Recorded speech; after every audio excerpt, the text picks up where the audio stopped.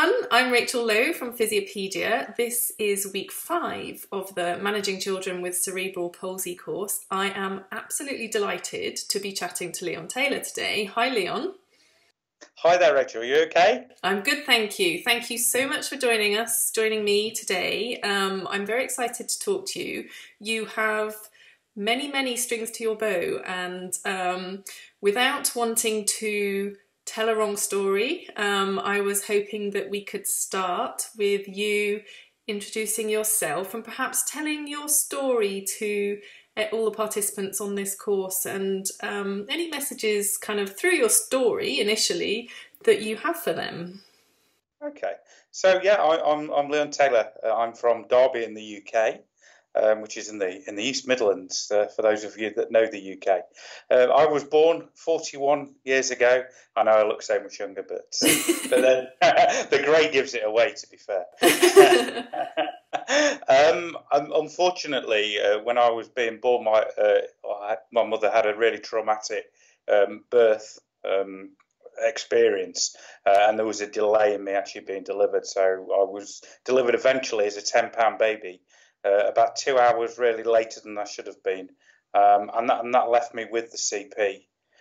It predominantly affects the right side of my body, so I've got a form of the condition known as hemiplegia, which is actually really quite common in terms of those that are affected. It was one of those that when I was very young, I think as parents and my mum and dad as young parents didn't really sort of know an awful lot about disabilities, as you don't unless you're affected by it. But it was quite clear that once I got to about 18 months old, I was struggling to sort of pull myself up and to sort of walk around, and that's when appointments were made for me to see specialists to find out if there was a problem. So that was when I first got the diagnosis of the CP at 18 months. And it was actually that's quite late, isn't it? These days, yeah. But I mean, we are talking sort of back in the 1970s. So, of course, yeah. As my youngest child says, that's really is the olden days, Daddy.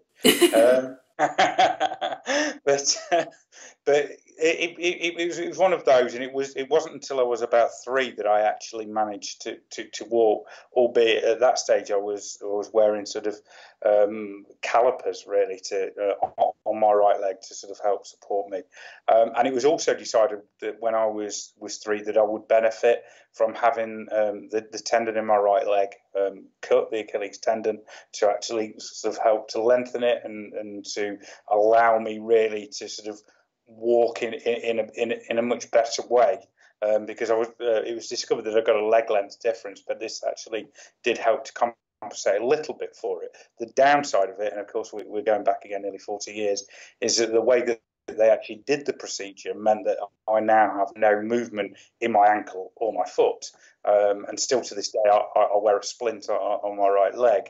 But the benefits to it were that I did then begin to walk, and then went on into primary school. And I think one of the first memories of going into primary school was that I was very much different to the other children. There was obviously the physical difference that was most apparent, and obviously young children particularly are quite curious. So I do remember sort of being lots of questions when I was first starting at primary school. What's that on your leg? That sort of thing. But I actually progressed pretty well through primary education. And I've always, and my sort of mantra even to this day is about my abilities over my disabilities. So I tried, not to let it hold me back. I got involved in physical education as usual at school. One of the frustrating things I think that was that in those days there was very little in the way of disability sport participation in terms of there being the access to it, I suppose, locally. And I found that as I was growing up, and obviously you start to get the school teams, and I was always interested in football, but other sports as well. Trying to sort of make my way into those school teams was really difficult. And I think that's perhaps sort of as I got to sort of the age of 9 or 10 when I started to realise how much or the impact, should I say, of the disability. And yes, there were sort of difficult times, I think, then, because it was then a realization that I was different. I was well supported in terms of the hospitals. I used to go for regular physio, although I didn't particularly enjoy it at the time. Of course, it's really important, for when you've got CP to be doing the regular stretching and sort of really trying to work, the affected side of your body. So I was benefiting from that. But as I say, I think there was that realization that, yes, I was different. And sort of having to accept that and deal with it. How do you think people can be supported through that these days? I think in some ways it's about sort of able-bodied kids, I suppose, being sort of exposed to disability much more as well. And I think, one of the benefits, I mean, I went through mainstream education, but I know that a lot of children with CP don't. But I think things have moved on, certainly in the UK in recent years, and more children will go through mainstream. It's about that sort of acceptance by others as well. And I think, to be honest, at an earlier age, at a primary level, the children are just curious. They will ask the questions, and I suppose it's being prepared for that. And it is difficult. And what I was going to go on to say is that sort of moving then into secondary education, it became a whole new ball game because, for one, secondary schools are much bigger. And also, it was then that I started to experience the taunts and the sort of the bullying and a lot of it was verbal. But that can really be as hurtful in some ways as sort of being physically sort of set upon, for want of a better phrase. And I do remember being sort of in my sort of early to mid-teens and really thinking, this is horrible, and thinking, do I want to sort of carry on in this environment, that being mainstream school? And I did stick at it. Again, there was still the issue around sport that, whilst obviously I took part in PE sessions, finding some things more tricky than others, particularly around coordination. Obstacle races have never been the best. Anything involving balance. So I wasn't always the first person to be picked for the teams within Sports Day. But joking aside, it was also an issue for me because I felt I got a lot to offer in terms of sport and my love of it. But a lot of the time it was having to sit to watch it on TV, not being able to break into those school teams, and I think that was a real frustration growing up, because there was always that real love of sport in my life. My mum, for example, she was sort of team captain of practically every sports team at school. She always tells the story that she wasn't the swimming captain, but that was only because she wasn't very good at swimming. But, for every other sport. So it was there in the blood, and I think, I did find that frustration growing. I think the other thing that I remember from my childhood is that I sort of hit 16. And in terms of the NHS in the UK, that was basically that was the end of the regular physio. It sort of just stopped. And that was a bit, and I think, if you turn around to a child at that age or a young adult and you say, that's it, you've not got to come anymore, there's that bit of a tendency to think, oh, well, that's great, and not always thinking of sort of the implications of, why you were doing the physio. So, after that, it was just a matter of sort of having an annual MOT, as I used to call it, with the consultant to see how things were going. But sort of moving on, I suppose, from school, I then went on to do my A-levels at a local college, and then went on and did a degree in politics of all subjects. Thoroughly enjoyed that. I met some great friends, and again, I think that was another phase of my life again then, where there was a lot more acceptance, because you're into early adulthood there, and I think people have sort of got over that sort of, I don't know, that sort of immature phase, I suppose, and it was about a much better engagement, and I've built friends for life from going to university, and I thought that was great.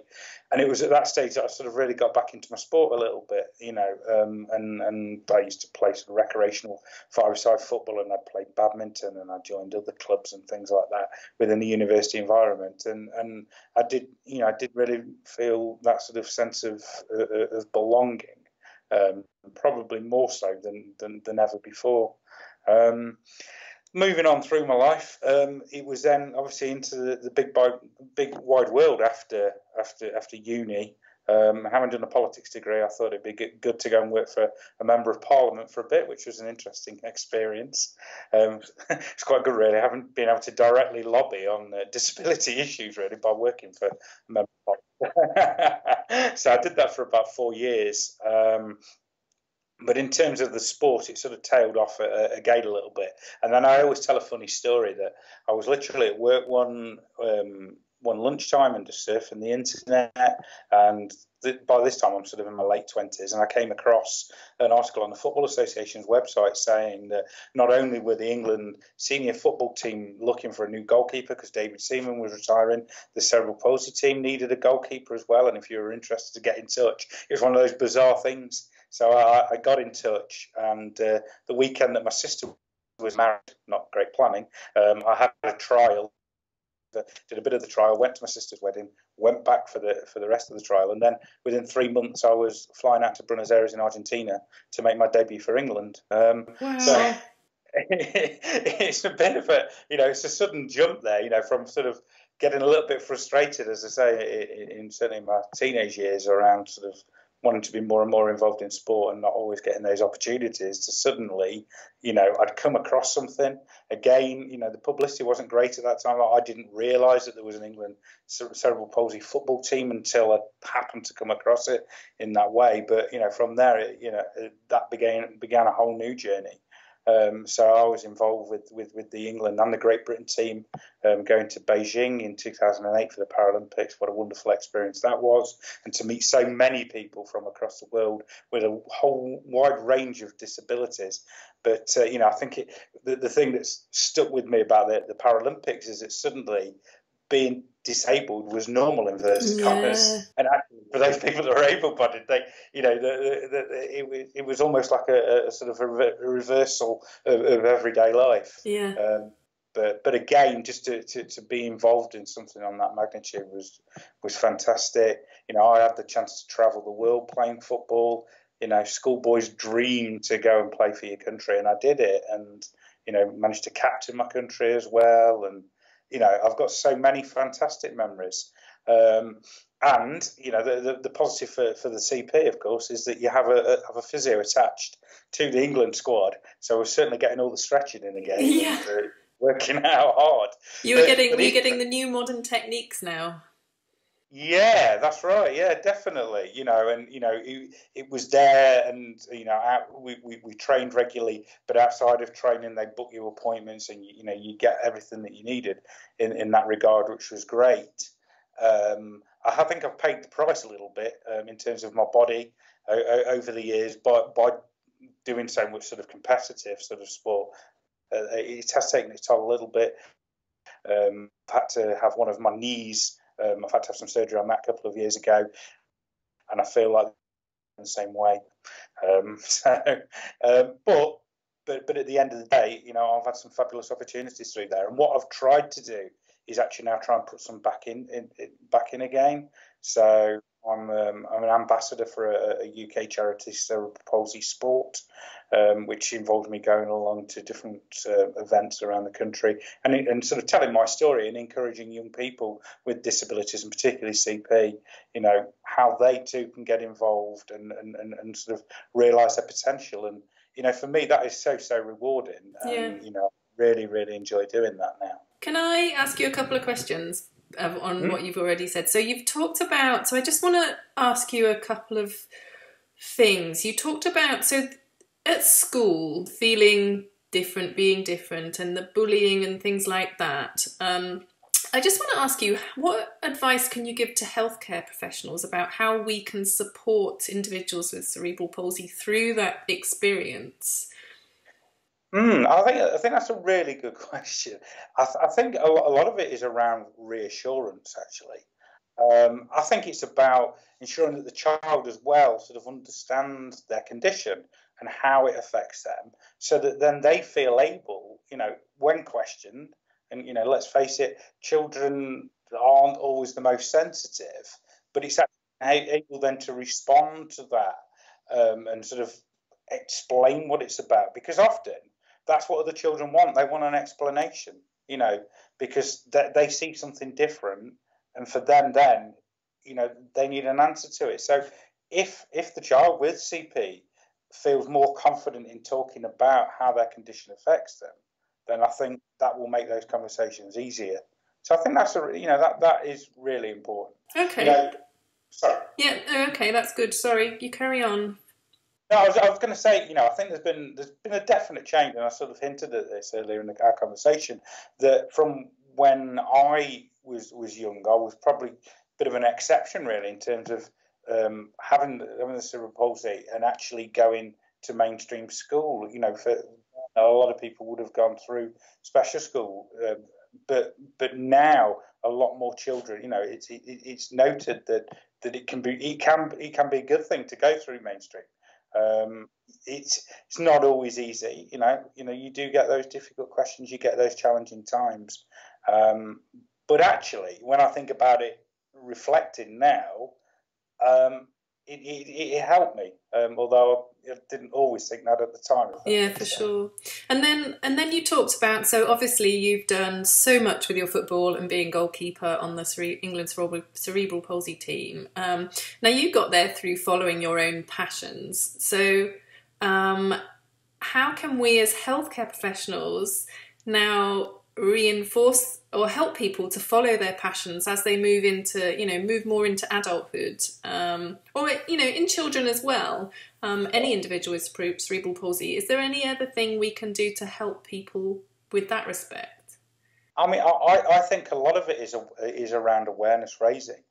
For me, it's about healthcare professionals being aware, whatever country that they're working in, and then more locally, the opportunities that are available, and so that then they're able to feed that information in to the parents and to the child themselves, so that they hopefully can find something that suits them.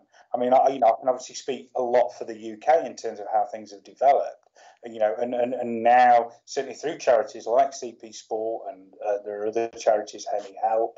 What they try and do now is to actually put on events, to encourage children and young people to come along to sort of have a try it day, to see if they really like it. And I think that's where health professionals have a part to play, because it's about them sort of being associated within the right network, so that they're aware of these opportunities and can pass the information on, because they're often, along with the schools, obviously, the people that have a lot of contact with these children. So it's about getting the messages out. And I think things have improved tremendously, but it still sometimes can be the communication. People, I wasn't aware that was available, and I still get it now.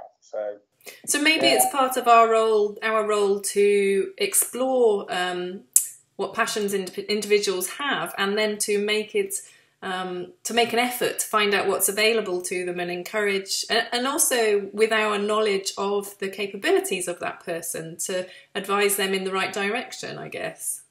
No, I quite agree, and obviously we're at a time now, immediately after the Paralympic Games, that disability sport gets right, in my view, so much attention over that couple of week period. It's a real great opportunity to sort of harness that enthusiasm that's out there as well. And I, as I say, I hope that sort of mainstream sports clubs, across the globe, really, sort of take on board the fact that they could be offering out opportunities to those with disabilities, because people want it. But the other thing that I would say is that not everybody's with disability will become a Paralympian in a particular sport. Actually, the most important thing to begin with is actually sort of that grassroots participation, which in itself will increase a child or young person's self-esteem and their self-confidence. And from there, who knows where their potential may take them. But like I said, the starting point is actually having those localized opportunities. Yeah, perfect. Now, you mentioned also that you have taken on several ambassadorial roles, and you talked about CP Sport, but I know also that you're on the committee for World CP Day, which is this week on Wednesday, and you're wearing green, which is what we're all going to do on Wednesday. So would you like to just tell us a little bit about World CP Day and what we can do to help? Okay, so World CP Day originates, it's only around 5 years old. 2012, I think, was the first time that it was actually celebrated. And the idea of it really is to raise the public awareness of what the condition is. I think there's a lot of misunderstandings, and I'll give an example that when my wife says that her husband's got CP, people immediately think that I'm in a wheelchair, for example. And I think there are a lot of misconceptions out there. So I think the real important part of World CP Day is to raise that public awareness about what the condition is and the different ways that it can affect people. I think it's an opportunity, though, to celebrate, as I said earlier on, about people's abilities over their disabilities as well. And that is really important. And just because somebody's got CP doesn't mean that they haven't got talent, and far from it. So I think that is another really important sphere for me. I think the sort of linking it to sort of physios, there's the whole issue around sort of medical and therapeutic intervention. There are disparities across the world.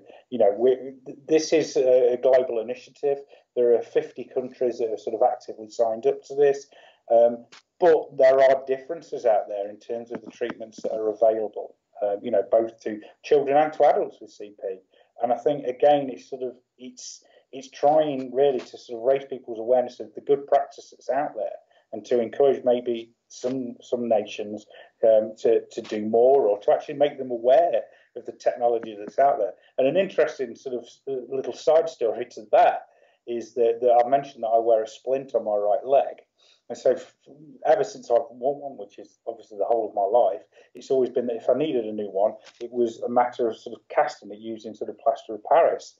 Now, of course, there's a scanning technique. But even here in the UK, we're only just sort of undertaking that, and I've yet to have one. But I've promised that next time I need one, I'll be able to be scanned, which will be revolutionary. But but it's these sort of things. It's about sort of sharing that awareness and that information. And the idea of wearing green is that green was adopted as the colour for the day, and so it's to spark a conversation really. So it's not a colour that people always wear, to be fair. And the idea being, what it is symbolic of, and it can start a conversation. So that, for me, it really is important. And I hope that the day gets the coverage that it deserves.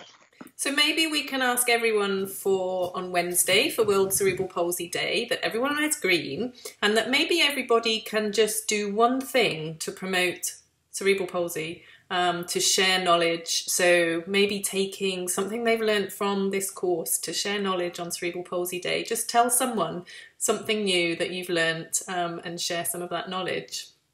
And definitely. And it'd be really good if we can get World CP Day and wear green trending on Twitter. That'd be fantastic. Okay, so get those tweets out on, what's the hashtag for World CP Day? Is it #WorldCP Day? It is, yeah. # World CP Day. # World CP Day.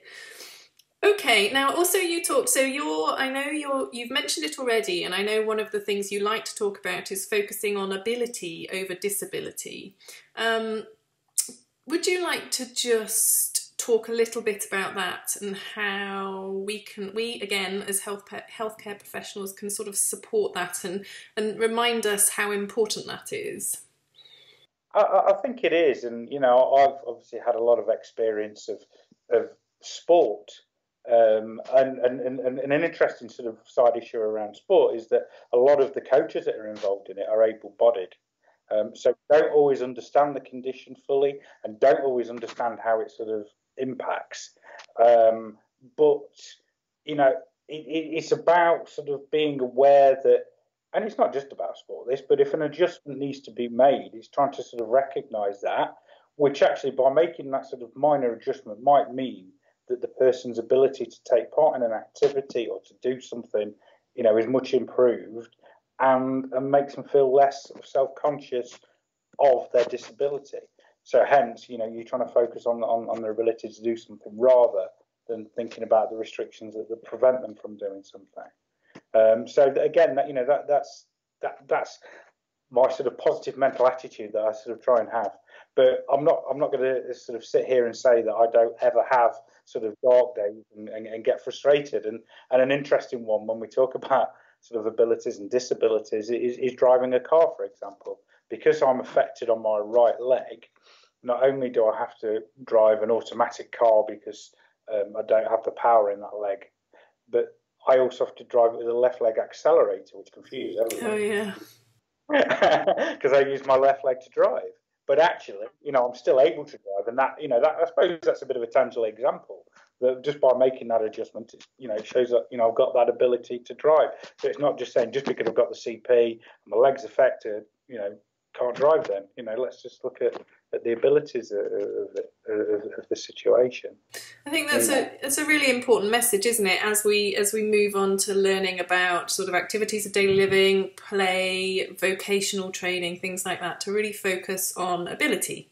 I think that's the simple message: focus on ability and not disability. And it is really simple. And if we just remember that one thing, I think we will be able to make a huge difference to the individuals that we're working with. Oh, most definitely. And I think, what we're wanting to do and what we're wanting to create is an environment where children, young people, adults with CP, their self-confidence, their self-esteem, doesn't have to be knocked just because of the condition that they're affected by, and I think that's a really important message to take away, that, what we're wanting to do is in terms of daily living, yes, let's aid somebody's daily living, and if they're going to need adaptations of any type, let's see what we can do to provide that in order that the abilities shine through. And that for me is a really important message. I like that, helping people make their abilities shine through. That's really nice. Okay, so it's been really good to chat to you. Are there any other final messages before we end here that you'd like to share with everybody who's going to be watching this? Well, an interesting one for me is that locally I'm a patron of a local group for children and their parents of children that have got hemiplegia, the same type of CP that I've got. And I think, one message to take away, and one that I always say to the parents, is, look, I'm a fully grown man now. I'm married. I've got 3 children. Yes, I've got CP, but it hasn't stopped me sort of getting on in life. I work full time. I've had, I've got on and been able to live, a really fulfilling life. And I think sometimes parents of young children really fear for the future. And I do understand that to an extent. But actually, I think, you've got to believe people like myself in the sense that I've lived through it. Yes, I get the aches and pains, but, you get through that. And I think, that's, we're resilient, I think when you're born with a disability, I think you end up with some inherent sort of resilience there. And for me, that's allowed me to be the person that I am. Leon, you are an absolute inspiration. You have achieved so much in your life, and it's so good to talk to you about them. And it's also really good to hear those messages and those bits of advice that you are able to give to us to help us work with other individuals with cerebral palsy. So thank you so much for chatting to us today and for sharing your knowledge. No, you're most welcome. Most enjoyable. Thank you. Thanks very much, Leon.